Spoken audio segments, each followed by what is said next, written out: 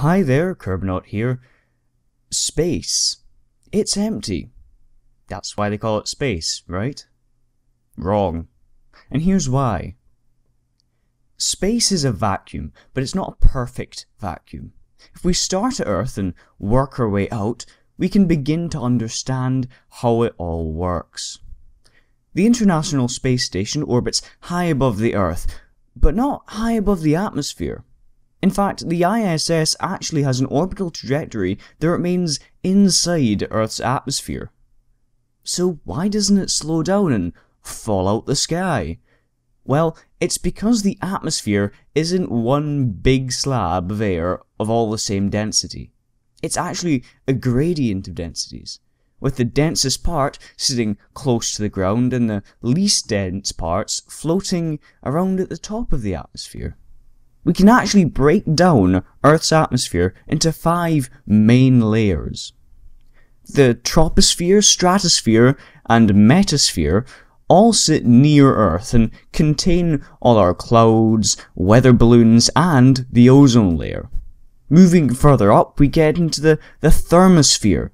It's here that the ISS orbits. At this height, sound waves are no longer transferred through the air as its density is so low.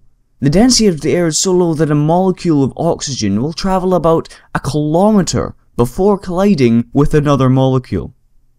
Despite this, the temperature at this height can rise as high as 1,500 degrees centigrade. Though, because the atoms are spread so far apart, temperature in its normal sense loses its meaning.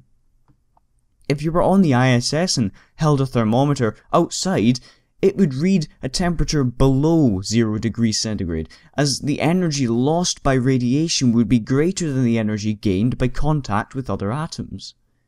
At this altitude, the ISS is in what's called a decaying orbit.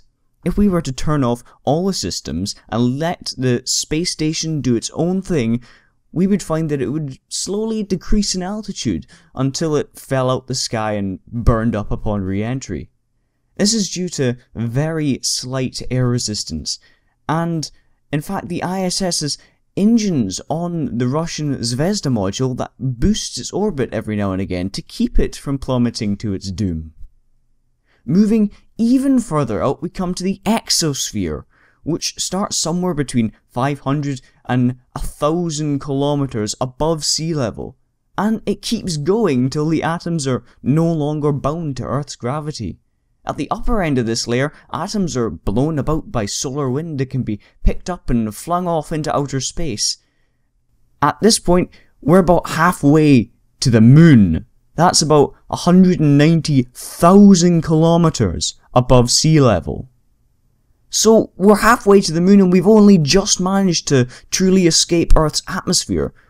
But even if we kept going, we can still find a few hydrogen atoms per cubic meter, along with many types of radiation, subatomic particles, and cosmic rays.